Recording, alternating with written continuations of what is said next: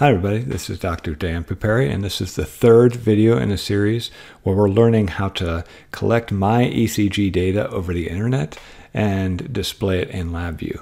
And so where we finished off last time was we collected the data over our TCP port, we made a simple waveform chart, we edited it so it looks good, and now we want to start thinking about that signal conditioning and signal processing.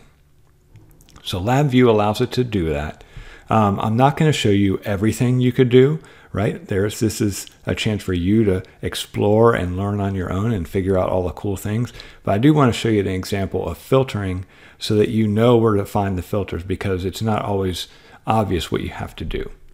Okay, so our data is coming back across point by point. And so that's the trick. And we're going to use this signal processing. But instead of using all these other filters that are out there, we need to make sure we start with this point-by-point filter. Okay, so I will go to a point-by-point filter.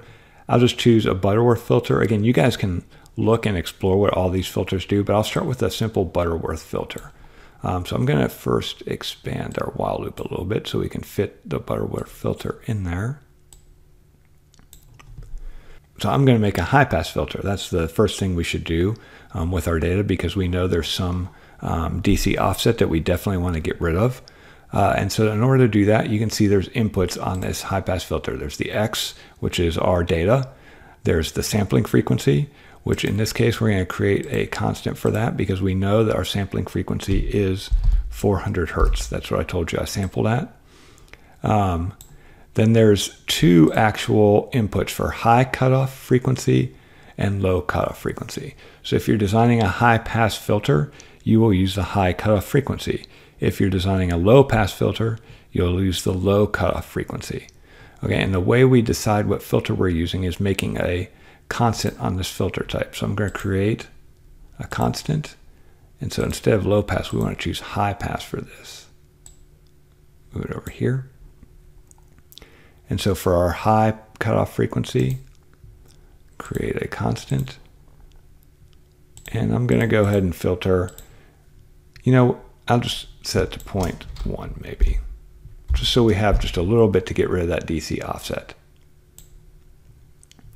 The order of the filter, I'm going to create a constant for that. So most of your filters that we talked about in class when we were doing electronic filters with our active or passive filters were first order filters. And so they degraded the signal outside the cutoff band at negative 20 decibels per decade. If we have a second order filter, that makes it degrade at negative 40 decibels per decade. We can increase the order as much as we want, but then we also have to worry about like some filtering artifacts come in. So I'm just going to go ahead and leave this as the default at 2 for now. And then the only other thing we need to do is just have our filter data. And so we can compare filtered versus unfiltered. I'm going to go ahead and create another waveform chart on here. Stretch this thing out. Again, we go through all the stuff to make this look good. I'm going to try to do this quickly because you can get all that from the previous video. Make sure we have the same number of points, 2000.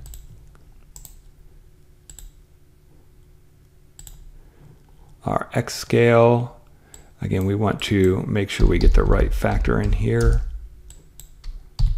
0 to 5 seconds. Make it look the same.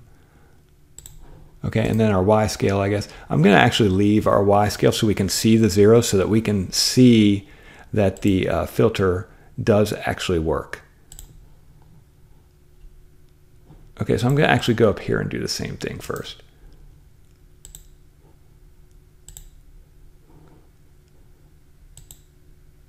So for Y, so we went from 0.4 to 0.8 on that. Show the scale. So on here,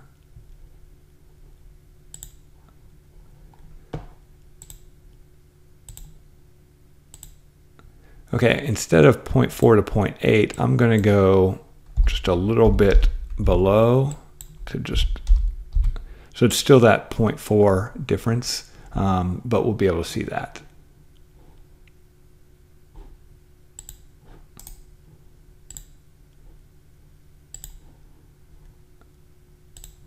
And I just want to add a decimal point there.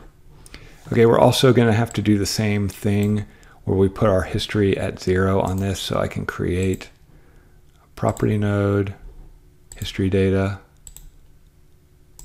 change it to right, constant 0, and now I can wire my filtered X into this waveform. Okay, so I think that will work. I think we have everything. Oh, of course it didn't work. Oh, see, what I didn't do is wire the X in. So let me go ahead. We want to make sure it's getting this data. Oops. So I can just make a branch on that there. And so let's run this now. And so you can see the filter does have some startup issues, I guess we'd call it, but eventually we're going to get to where it is now centering this around 0. It's filtering at 0.1 hertz where we set it to. And so the DC component now is approximately 0, whereas we did have some DC signal before. Okay, so this is how you can filter your data. Again, you're going to probably add a low pass filter after that. It's the same exact process. You will think about what you want to display, how you want to filter, and how you want to process your data.